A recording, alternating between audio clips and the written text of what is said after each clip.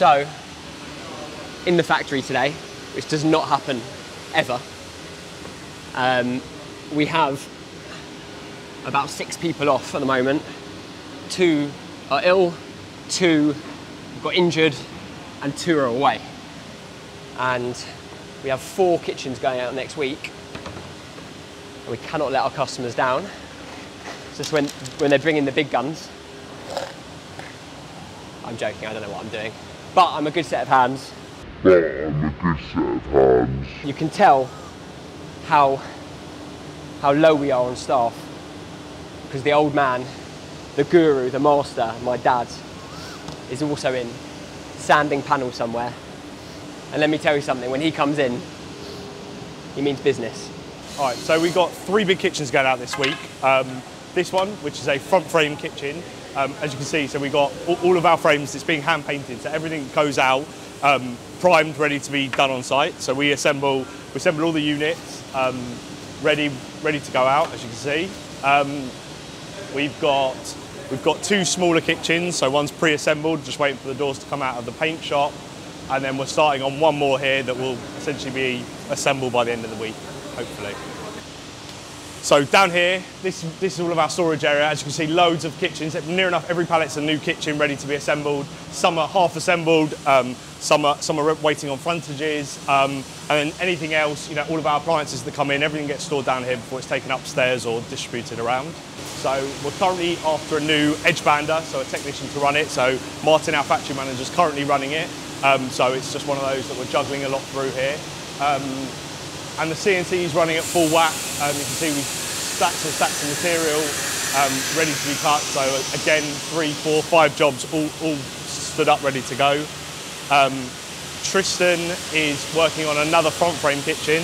So what we do here is all of the doors are essentially sized. So we make everything oversized and then trim it back so they fit into the frames nice and tightly. So he'll be working on that before it then goes through the edge bander. So we've had a lot of timber jobs coming through.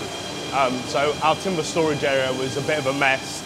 We used to keep everything on our racks, pretty much just a mess. We've now tried to sort it all out.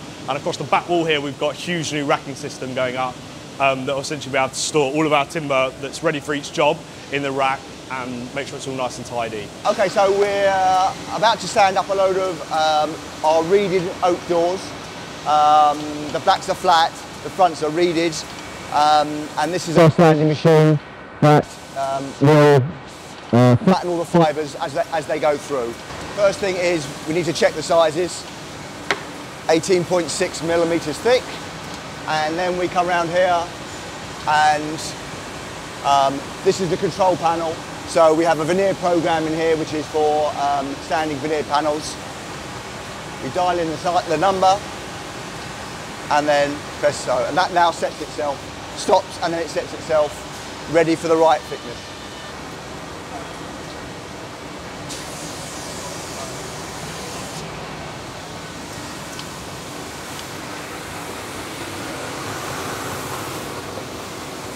Okay, so it's been through the sander now. Yeah, fantastic, looks great. And that's it, that's as simple as that. All right, so I've knocked in the cams and the dowels for a load of panels now, and now we have to assemble it. So this is a Rayfix system, cam and dowel. The dowel, which is the screw-looking bit, comes into here, and you lock it off with a screwdriver. So that is now proper solid. It means that some people screw together the carcasses. This is a much more solid way of assembling it.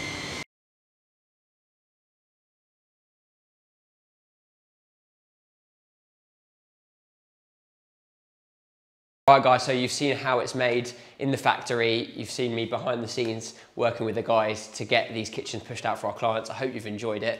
So catch you next time.